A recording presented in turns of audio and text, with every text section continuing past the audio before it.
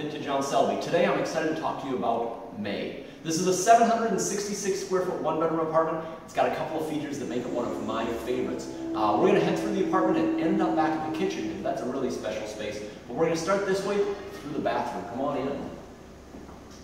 As you can see, you still have your marble vanity, your oversized mirror, your tub with this great tile backsplash as that you'll see with any apartment here at Vintage.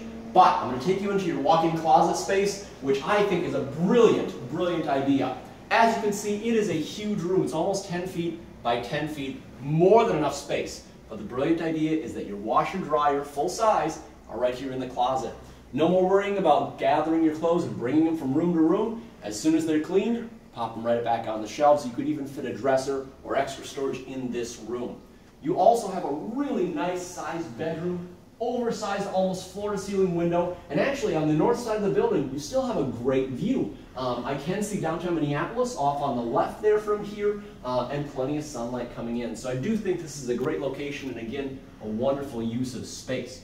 Now we're going to head out into your common areas. So you've got your balcony, of course, really nice size, 9 feet wide, about 5 feet deep, plenty of space for a table, a couple of chairs. But again, one of my favorites, this big open concept living room.